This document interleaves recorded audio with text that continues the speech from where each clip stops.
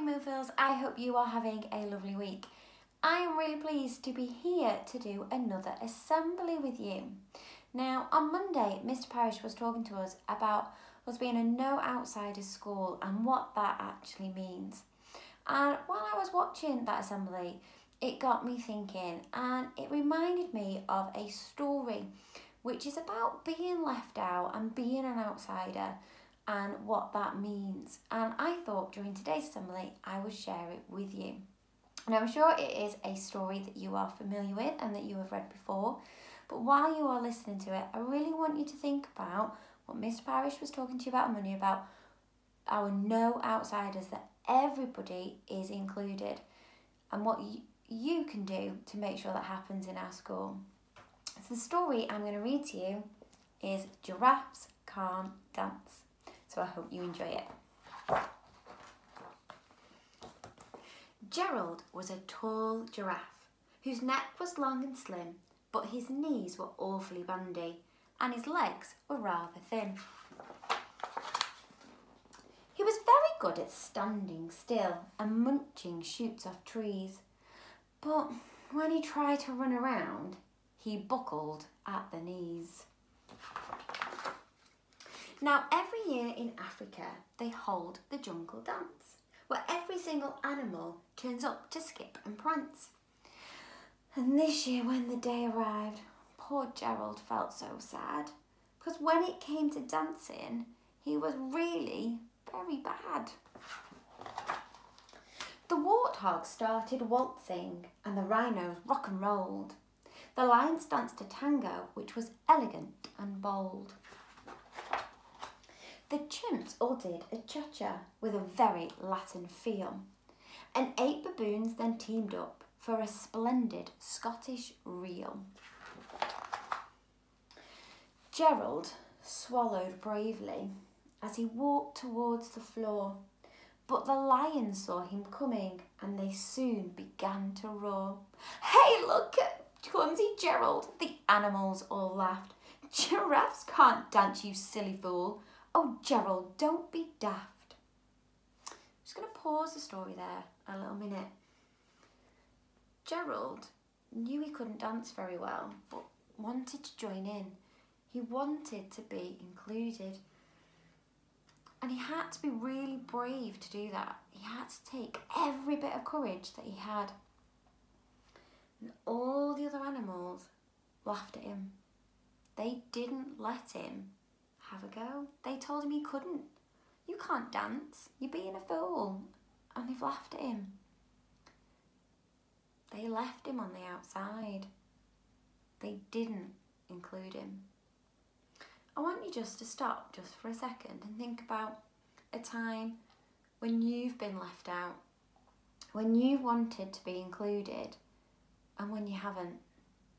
I'm just going to be quiet for a few seconds and to give you time to think about a time you've been left out.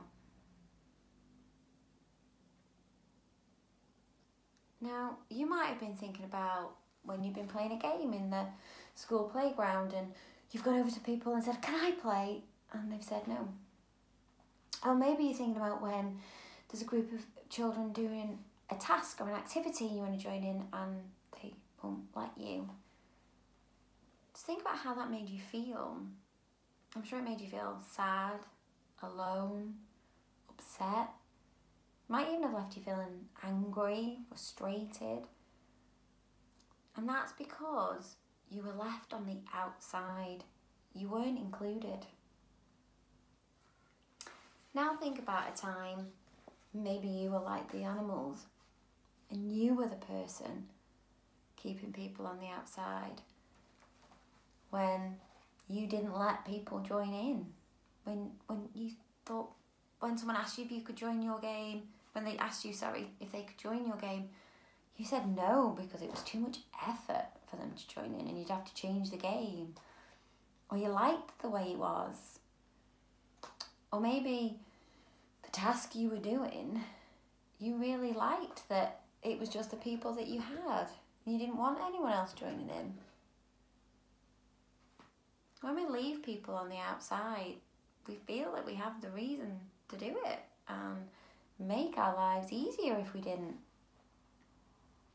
But think back to that list of feelings that we talked about. Lonely, sad, upset, angry, frustrated. Do you really want people to feel that way? Do you really want to be the person that's making them feel that way? When all you have to say is, yes, join in, come on, have a go. You can play with me. I'll help you with your work. Oh, you're finding it tough? Don't worry, try this. We have the power to make people feel really good and included. And we have the power to make them feel really bad and excluded. And I think I'd like to be someone who includes people and makes them feel wanted, because that's how I'd want to be. That's how I'd want to be treated, and that's how I'd want to feel. But in our story, that's not what's happened to Gerald. He's on the outside. He's not allowed to join in when everybody else can. Gerald simply froze up. He was rooted to the spot. They're right, he thought. I'm useless. Oh, I feel like such a clot. So he crept off from the dance floor and he started walking home. He never felt so sad before, so sad and so alone. Then he found a little clearing and he looked up at the sky. Oh, the moon can be so beautiful, he whispered with a sigh.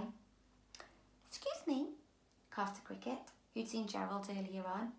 But sometimes when you're different, you just need a different song. Listen to the swaying grass and listen to the trees. To me, the sweetest music is those branches in the breeze. So imagine that lovely moon is playing just for you. Everything makes music if you really want it to. With that, the cricket smiled and picked up his violin.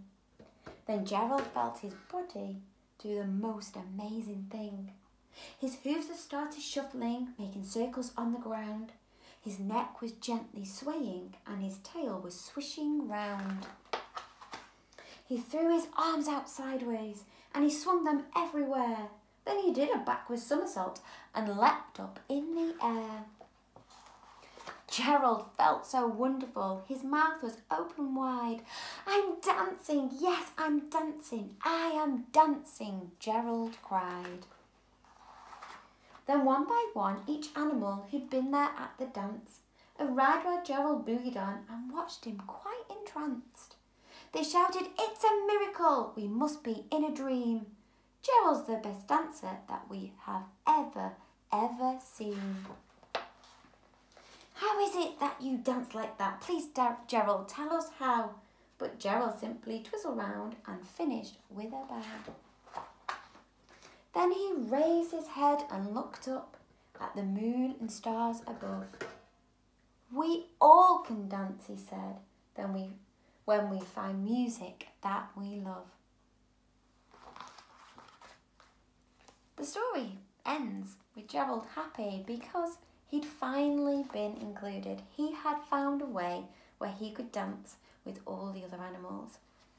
And it was all because of the cricket. The cricket told him that even though you're different, you just have to sometimes find a different way. The cricket helped Gerald. He included him. So my question to you today is this.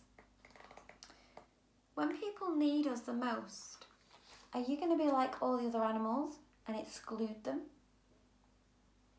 Or are you going to be like the cricket? And are you going to find a way of helping others and including them? And as a result, making people happy, making people feel wanted, making people feel like they have everything.